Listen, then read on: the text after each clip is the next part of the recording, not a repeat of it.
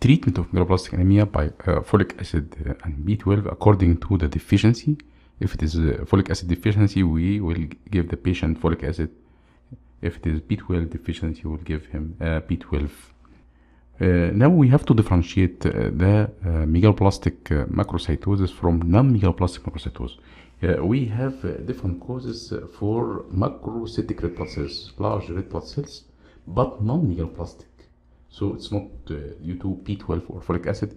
Macrocytosis, large red blood cells, we can see large red blood cells in normal pregnancy and in normal neonates. Also, we can see large red blood cells in two types of anemia, aplastic anemia and hemolytic anemia. And in some liver diseases, chronic liver diseases and chronic alcoholism. And the chronic lung diseases or chronic obstructive airway diseases, in the thyroid deficiency, myxedema, and the myelodysplastic syndrome or pre-leukemic condition, and some malignancies. And during treatment of malignancy by chemotherapy or cytotoxic drugs.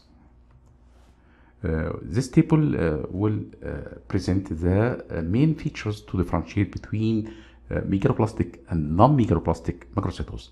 As we mentioned, megaloblastic due to B12 and folic acid deficiency, and in the peripheral blood we can see pancytopenia, oval macrocyte, and hypersegmented neutrophil. In the bone marrow we will see megaloblast, and clinically we will find neurological manifestations in the patient. While in non-megaloblastic, no B12 or folic acid deficiency, in the peripheral blood only anemia. It's not no pancytopenia. In the peripheral blood also we will see round macrocyte. Here is round macrocyte in comparison to the oval macrocytes in the megaloblastic. Bone marrow is normoplastic.